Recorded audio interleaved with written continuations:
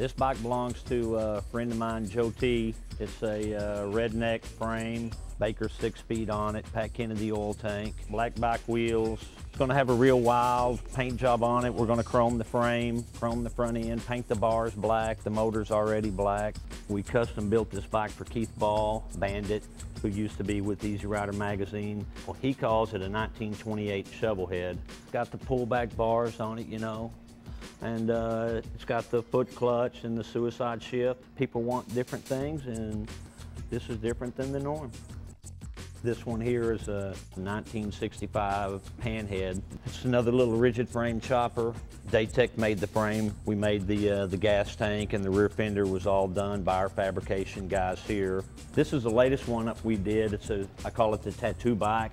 It's a total performance 121 motor. It's a redneck frame. The wheels are Ego Trip. It's got my logo on it, and peace sign, and Betty Page, and Marilyn Monroe, and choppers, and 8 balls, and flying eyeballs, and helter skelter. Guy asked me the other day, how many tattoos are on that bike? And I said, one big one. Some of the guys that we've done business with are Tony Casillas, Alonzo Spellman, Barry Switzer, Fred Strickland. We've done a lot of stuff with Randy White, who's a friend of mine as well as a customer.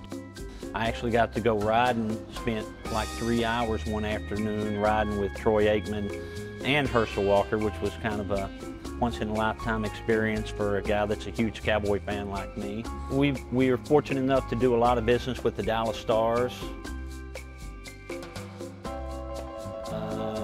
Some of the guys that we've done business with are Billy Guerin. We built a bike last year for Darian Hatcher. Richard Mapachuk is not only one of my best customers, but he's one of my best friends. We've done 2 bikes for him. This is the latest one up we did. It's Eddie Trotta setup. It's his frame, single-sided swing arm, Air Syndicate paint job, TP 121 motor, diamond cut the heads. Yeah, they came out really good. This is a bike that we're building for Jason Arnott of the Dallas Stars. What makes this bike, what gives it the look that we're trying to get from Mr. Arnott is the sheet metal.